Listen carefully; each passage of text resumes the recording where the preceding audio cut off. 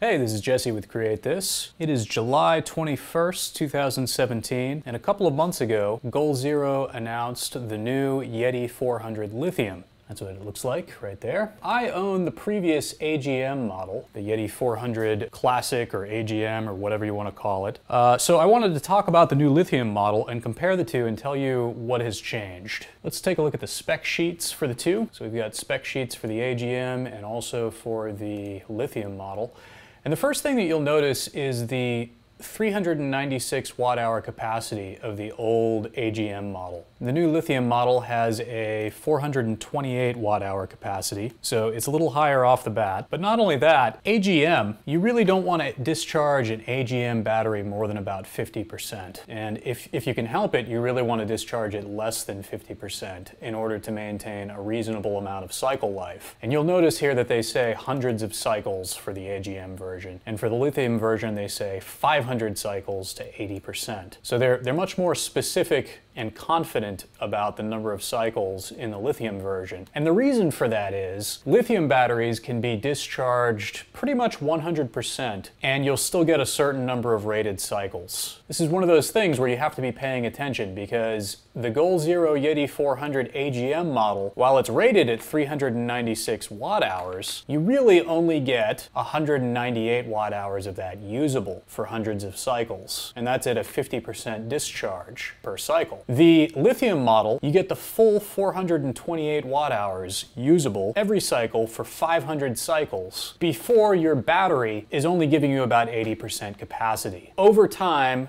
the Lithium battery is going to give you less and less capacity every time you use it, but it takes 500 cycles to get down to 80% capacity. You know, pretty much right off the bat, you can see there that the Yeti 400 Lithium, while it has 400 in the name, that's a bit misleading because you're actually getting twice the usable capacity, a little bit more than twice the usable capacity.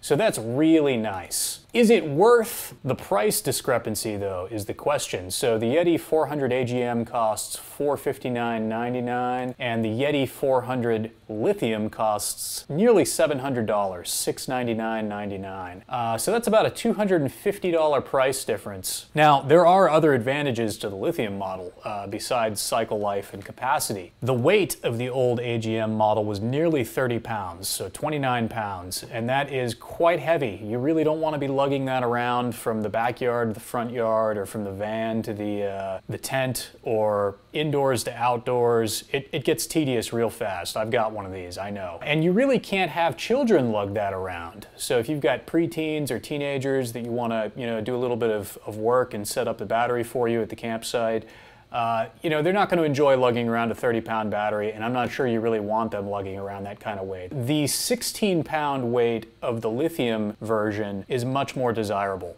Smaller people will have a much easier time moving this around. The warranty on the old version, the AGM version, is 6 months, and the warranty on the Lithium version is 12 months. So you get twice the warranty, which is nice. The inverter for the old AGM version had a 300 watt inverter with a 600 watt max surge.